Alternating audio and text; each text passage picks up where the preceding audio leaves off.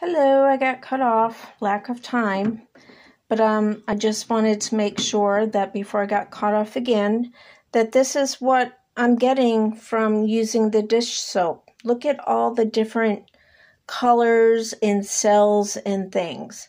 And all I did was, and I'll probably get cut off, but sorry, at least you get the idea of it. I just took my, you can take your spatula and just spread it.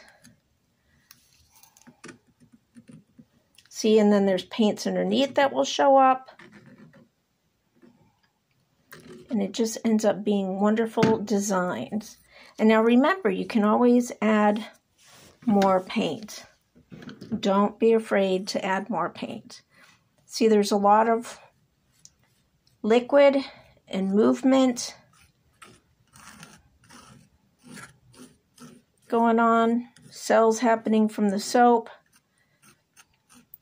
So this is to give you an idea of what you can do with dish soap.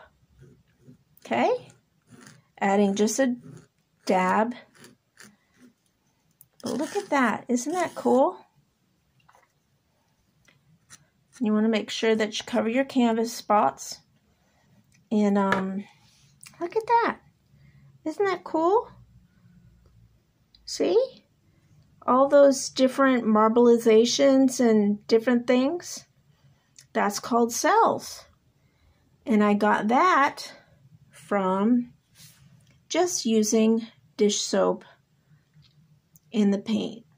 So put you some paint in your cups. Add just a drop of dish soap. Stir it up.